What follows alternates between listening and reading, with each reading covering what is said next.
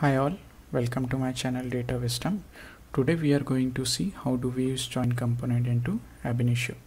So the purpose of join component is to read data from multiple input ports, combine that data with matching keys, and based on the transform that we specify into our join transform parameter, and then those records will received from output port. Okay, so let's see how do we use join component into AbInitio, what are the parameters that need to be configured, and how can we perform different kind of joins. Okay, so join component, again it is available into transform folder into component library. We can directly drag it to our graph. Okay, and the requirement of join component is to have at least 2 input port so that it can perform any kind of join based on a key parameter, and then we'll be having one output port, and for each input port, with respect to each input port, we'll be having a unused port, reject port, and error port.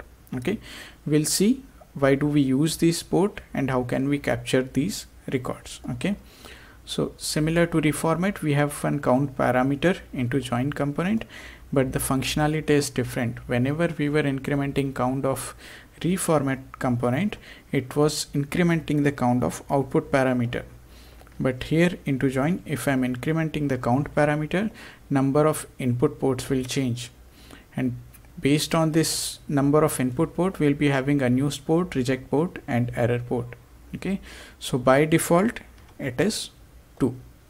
Okay, then there is a parameter called sorted input.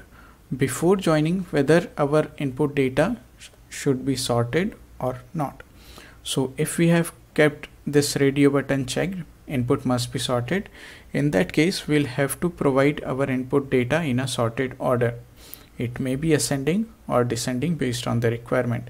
And if I am saying in memory input need not be sorted, then even if you don't provide a sorted input, your join will work properly. It will perform in memory operation and then it will perform join. Okay, we have key parameter. Key, here we will provide the column based on which we want to join these two flows. So that should be the matching column between these two input flows. Okay, so for whichever record the value of this column is matching, it will perform the join that we are mentioning into this particular join type. Okay, transform, here we will be writing our mapping based on our output DML, which field should be selected from which of these port. Okay, then we have 3 kind of joins available into AbInitio. First is inner join, that will give us the matching record from both the flows. Full outer join, it will give all the records from all the flows. And explicit join, it is used to perform left and right outer join. Okay, so as soon as we select the join type is explicit, we'll get these 2 parameters into our parameter list. So if it is inner join, we are not having those parameters available. As soon as we select explicit, we'll have this record required parameter enabled into join component. So if I am saying record required 0 is true, record required 1 is false, that will perform an left outer join, because that will give me all the records from in0 and only matching records from in1. Similarly, if I reverse the order, record required 0 is false, record required 1 is true, then it will give me right outer join. Okay, so this way we can implement left and right outer join into AbInitio. Okay, so for now let's keep it as inner join. Then we have these dedupe parameters available. Whether before performing join, do you want to remove any duplicates present into this flow? So dedupe 0 is with respect to in0, dedupe 1 is with respect to in1. So before joining, if you want to remove duplicates on this flow, you can use this parameter and you can select any of this option. So if I am selecting dedupe this input before joining, it will remove the duplicate. If I am saying do not dedupe, it will not remove the duplicates. Then for each input port, we are having select parameter. So if you want to select a particular data based on any DML expression from that flow, you can use the select parameter and you can write your select condition. Now we have these override key parameters. So if your key column name is different into both the files. Now suppose from here I am having a column as department ID. From here I have column name ID. Okay, so column names are different, but I want to join both of these flows based on department ID and ID. So into override key 1 I'll provide ID. Okay, so this override key will be compared to the value that we are giving into key parameter. Okay,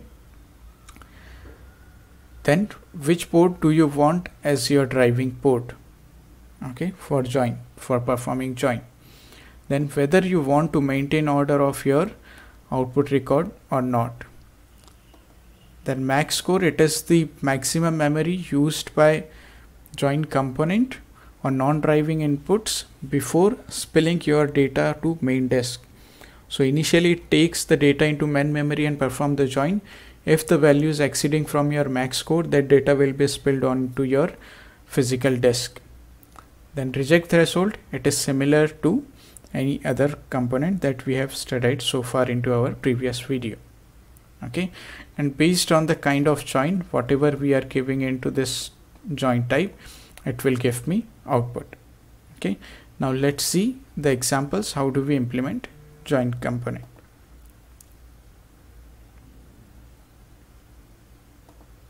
Okay, so here we are having two input files.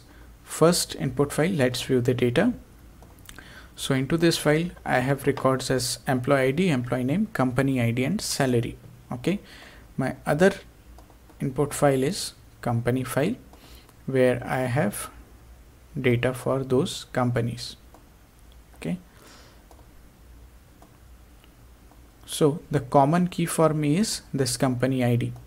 I want to join my data based on company ID with ID column from company file, and I want to get company name and company location as my output file. Okay, now if you'll see, I do not have company ID 60's data present into my company file, and for company ID 30 I do not have any employee. Okay, so we'll see different kind of join, how do we implement them. Okay, so unused port, based on our key, if any of the record is not getting a matched record, that record will flow through unused port. Okay, let's see the DML of our output file. What do we want into our output file? We want employee ID, employee name, company location and salary. Okay, so we'll join our data based on company ID and ID. So the column names are different into both the files. Okay, so before joining I have set my sorted input as input must be true. So I'll have to sort my data based on the key column before providing it to join component. So this flow is sorted on company ID and the other flow should be sorted on ID column. Okay, now into join component I have given my key as company ID. Now since the column names are different into both the flows, I'll also have to provide my override key, which I have given as ID. Okay, now I want to perform say inner join. So join type I have selected as inner. What are we writing into our transform? We are telling our join component which column should be mapped to which flow. So these columns are being mapped to in0, that means my employee file, and company name and company location I am taking out from company file, which is connected to in1 port. Okay, I do not want to dedupe any of the input records. I do not have any select expression. Okay, let's run this graph. So we have one company ID for which I do not have any employee, that is company ID 30. I have an employee with company ID 60 for which I do not have a company detail. Now let's see what is my output after running inner join. So from both the files I am getting 5 records, but into my output file I am having only 4 records. And I'll be having only records for which ID is present into both the files. That means company ID 10, 20, 40 and 50. 30 and 60 are into our unused file. So as we discussed, we had one employee for which I did not have any company details present into my company file. Okay, so the employee was employee ID 5 and company ID was 60. So we have received that record from unused 0. Unused 1 will receive the data from company details file, since for company ID 30 we did not have any employee working. Okay, now let's change the join type. We'll change the join type to full outer join. So we should not receive any record into unused file. Okay, whichever record is not getting a match, for that the respective column should be populated as null. Okay, so suppose for employee ID 5 or Naveen company ID 60, we were not having company details, so company name and company location should be null. Similarly for company ID 30, employees detail should be null. Okay, let's view the data. See, for Infosys or company ID 30, the employee details are null. Similarly for Naveen employee ID 5, company details are null.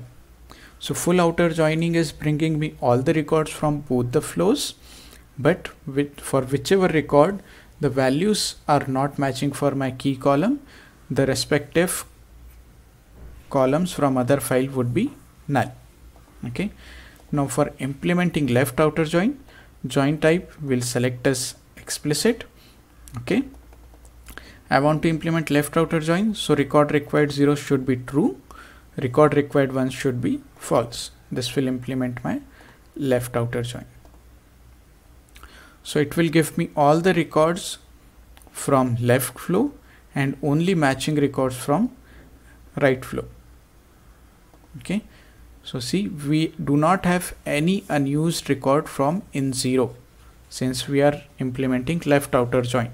So all the records from this file will flow to output, only matching records will flow from this file. So we have one unused record from our input port 1, since we did not have any details for company ID 30. Okay, so for employee ID file we were not having any company details, so the company details would be null. Okay, similarly if we want to implement right outer join, again join type will be explicit, record required 0 will be false, record required 1 will be true. Let's run the graph. Now I should get unmatched record into unused 0 and all the records from company detail should flow to output file. Okay, see, we will receive employee ID 5's data over here for which company ID was 60. Okay, and all the records from company details have flown to output file.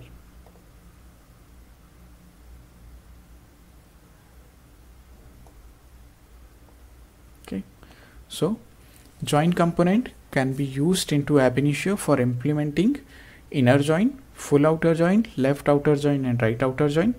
The basic functionality of join component is it combines data from two or multiple flows based on a key column. Okay, if keys are matching depending on join, it will populate the output record. Based on key, if you are not finding any match, those record will go to respective unused port. Okay, hope this helps you. Thank you.